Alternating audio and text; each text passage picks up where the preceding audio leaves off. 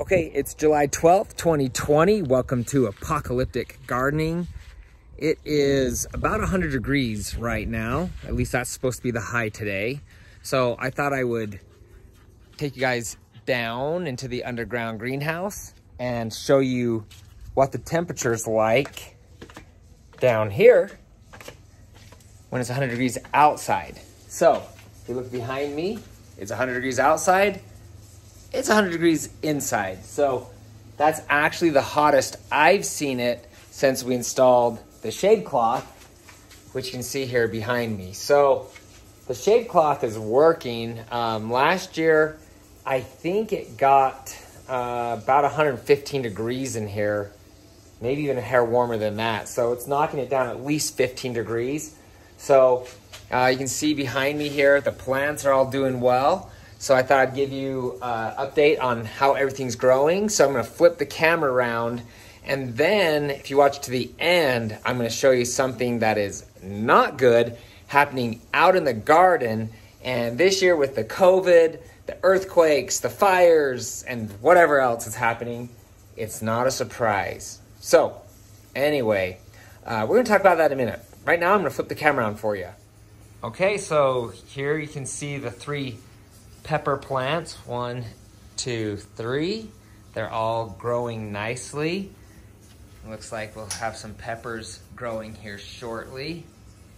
And then on the giant tomato plant here, you can see some little tomatoes growing right in there, or some big tomatoes. So that's working here. We've got the, what is this plant here? Cantaloupe. And if you look here, you can see some little cantaloupes growing on there. This is our little pine tree that we got here. It looks like it's growing, so that's nice. And then if you look here, we've got some spaghetti squash, and it looks like they are growing nicely. Another big one over here. And then, let's see here. Okay, so it looks like we've got, I can't remember if this is zucchini. Yeah, this is the zucchini plant. So it looks like I got some zucchinis growing there. A little concerned about these leaves dying like that. Sometimes that is particular bugs we don't like, killing them. And then if you look over here at the cherry tomatoes, you can see we got some changing colors there. But if you look down in here, you can see we actually have some cherry tomatoes that are ready to go. So I'm gonna pick those today.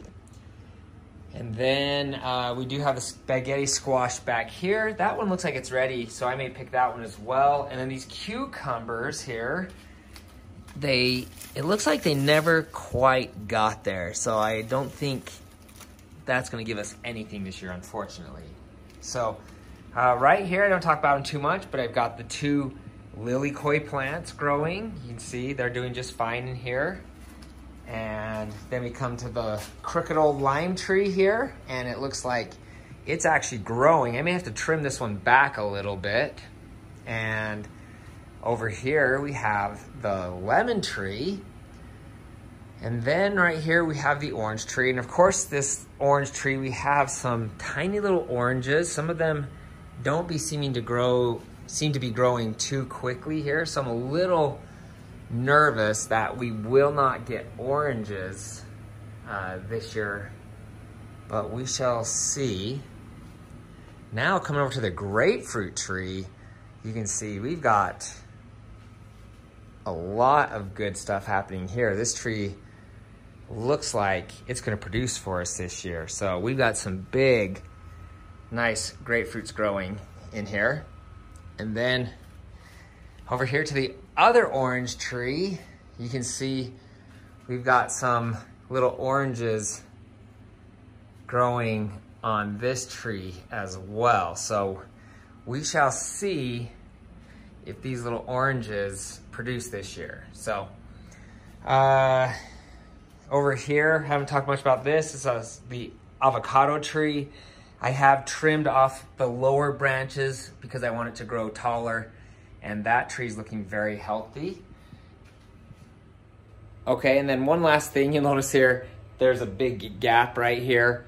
That is because if you look at the cauliflower bush right here, you can see the leaves are completely destroyed. There's like a caterpillar, or probably a herd of caterpillars, that are just destroying those. So I actually just got rid of 2 of them. They were in the way anyways. They were so big. But we have a big problem outside. And so I'm about to show you what's happening out there. Okay, so looking over here, you can see these plants are looking really seems to be going pretty good over here. You can see some nice zucchinis growing here. We've got some big ones growing in there, you can see. Over here we have the lettuce. I need to pull most of that out of the ground and get it out of the way. If you look over here at the carrots, you can see they're growing well. Zucchini's doing great. More carrots doing well here. You can see the plants I planted late are starting to take off here, and everything seems to be doing well is over here. Also, you can even see we've got a little cucumber growing right there. So, but when I was watering this morning, I noticed we've got a ton of dead leaves over here. So anybody who's done a lot of gardening knows that that's gotta be squash bugs. I really, really hate squash bugs. Hate. Anyway, when I sprayed the hose on these plants, several squash bugs kind of went running, and so I know that we have a problem here. Have I ever told you how much I hate squash bugs? Hate them. Hate. Here we've got a nice pumpkin growing. I think we have another one over here somewhere. Yep, we got a nice one little growing right here. So we were really excited to get pumpkins this year, but to be honest, I don't really want to deal with it. If you watch any of my episodes from last year, you know that I fought the squash bugs for like a month. Fought them hard, and guess what?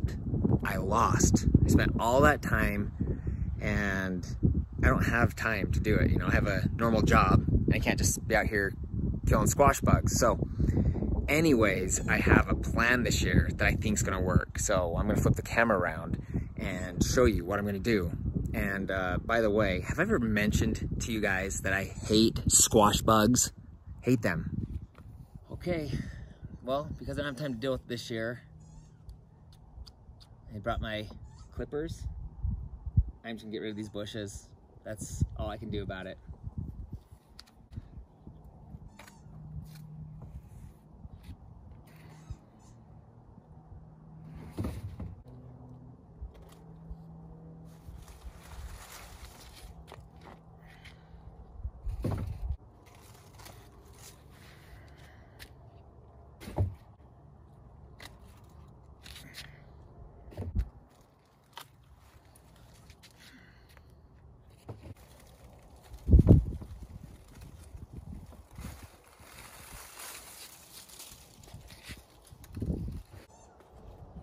Gotta pull the weeds too, you know. You know, it's kind of sad, but sometimes it's easier just to go buy your pumpkins and your spaghetti squash, because this is ridiculous.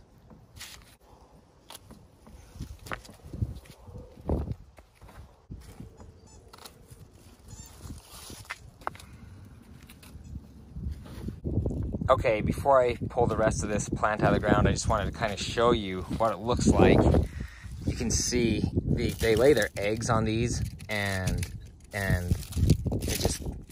they hatch, and you get 100 of those little creatures. I'm surprised. It's kind of hot outside, so they're obviously all hiding for the day, but this is kind of what it's going to look like when you have squash bugs.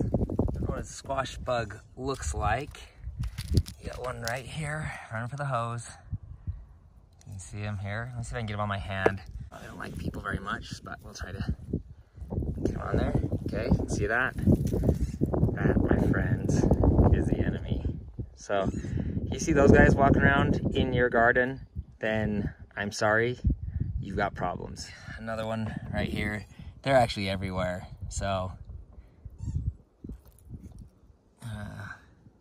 hopefully they don't get into my other plants. They will. So now I'm gonna wheel this garbage can to the other side of the house, as far away from the garden as possible, because I don't want those creatures getting into the greenhouse. Also, I just want to show you the new addition. If you look behind me here, you can see we had concrete poured around the garden boxes, and that's because we can't spray poison around the garden beds, and we just could not get ahead of the weeds. Like, they just kept popping up. We tried all sorts of different organic sprays to kill the weeds, but they came back just as fast. It wasn't killing them. So anyways, we poured cement here, and I'll actually show you a view from above. Okay, that's it for this episode of Apocalyptic Gardening. Hopefully you enjoyed it. If so, please give me a thumbs up, and don't forget to hit the subscribe button below, and we'll catch you next time.